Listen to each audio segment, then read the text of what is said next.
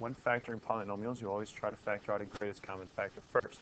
There is no greatest common factor here, so I'm going to show you how to factor this two ways. The first is to use the Pullman squares. Draw four boxes like so. In the upper left-hand box goes the very first term, 4b squared. In the bottom right-hand box is the very last term, 25.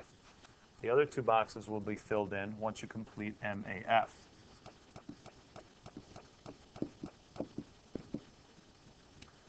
M you get by multiplying the first and the last coefficient. 4 times 25 is 100.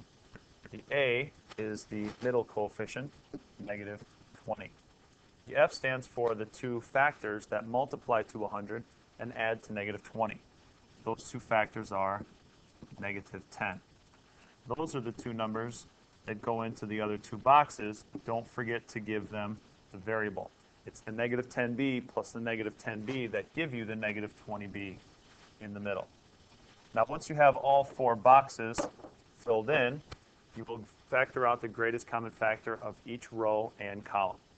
The greatest common factor of 4b squared and negative 10b is 2b. The greatest common factor of negative 10b and 25 is 5. The greatest common factor of 4b squared and negative 10b is again 2b, and the greatest common factor of negative 10b and 25 is 5.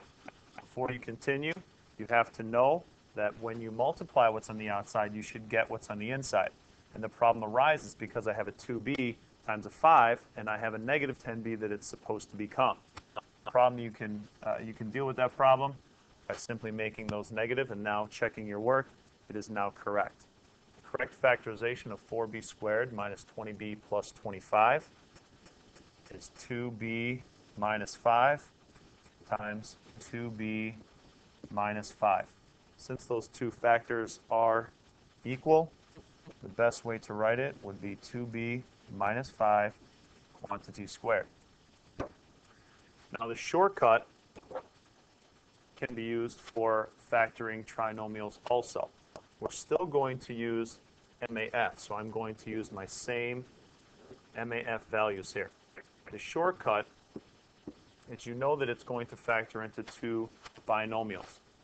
So you can use the variable b here, and it's always plus, and then the fraction, and the denominator of the fraction is the leading coefficient.